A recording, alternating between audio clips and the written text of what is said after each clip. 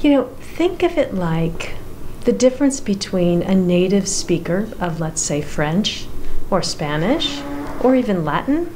Well, Latin's kind of a dying language, but any other foreign language.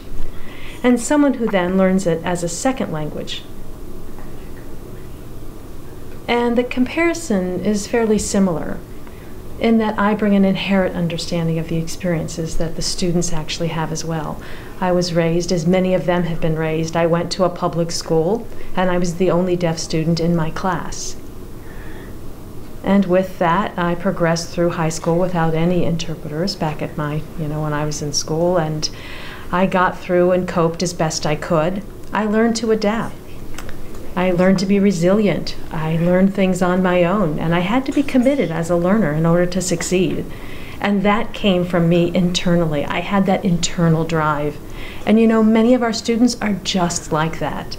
And so I bring the experience that I have to this position. I'm a native user of the language. It's my good fortune to have had deaf parents who have graduated from Gallaudet, ironically enough. And they taught me the value of learning. They taught me the value of education. And of course, they've appreciated that value from their time here at Gallaudet. And so the history of this place and the sense of significance of this university, Gallaudet University, and the lives of the people who live here and form this community is something that I learned about early on. And it is indeed my gift to be here in this position. This is not a job, it's a calling.